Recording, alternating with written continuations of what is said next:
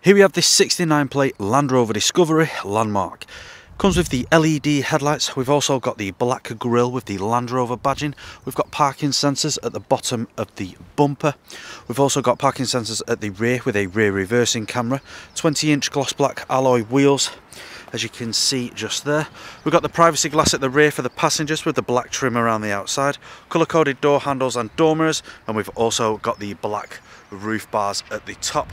If we come to the rear, you'll be able to see we've got the black spoiler. Onto the back of the vehicle, we've got the tow bar at the bottom with the parking sensors running across the middle of the bumper. Now this vehicle does come free from any major marks, dents or scratches. So as we take a closer look at the interior, this vehicle is a 7-seater.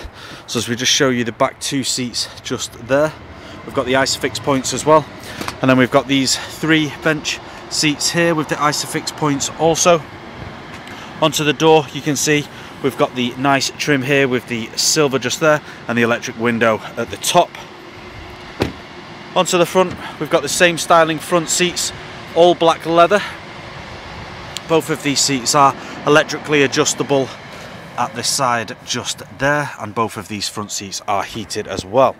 We've got the electric windows just here with a child lock at the rear, and we've also got the electric side mirrors. Premium Meridian sound system with the multifunctional steering wheel. Taking a seat inside and turning this vehicle on. My foot is on the brake, so we press the start button, and as you can see on the dashboard, we're free from any warning lights. We've also got the digital menu button for the trip there.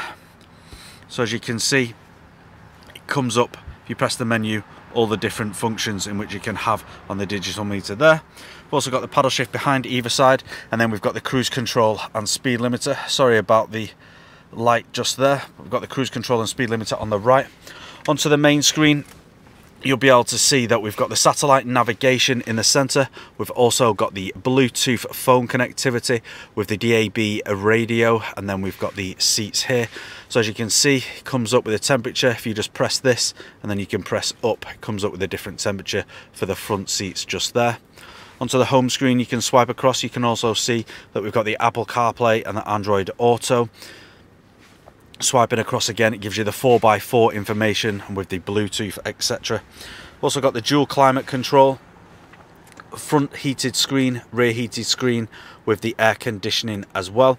Now as you can see here, it just says push, so if you just push this, then you can twist to the right and it will also turn the heated seat on, and if you push again, it will just change the temperature inside the vehicle. Here as well, if you just push this, it will turn it off. Push it again and you can change how the blowers blow. We've got the automatic gearbox just here with a different drive select. At the moment it's just in eco, so as you turn this, you can go to off-road, gravel, sand and snow. You can also change the ride height, so if you just press this button here, then it will put the car up. So we've got an access level, a normal level, and then off-road level as well. We've also got the handbrake just here. Now I'm just going to pop the car into reverse for you, and as you can see, we've got the rear reversing camera just there. Popping it back into park and making it safe. Now that's all I'm going to show you guys today. For more information on this vehicle, you can head to the website or give our sales team a call. This car comes with a fresh MOT and a fresh service and free nationwide next day delivery. Thank you for watching.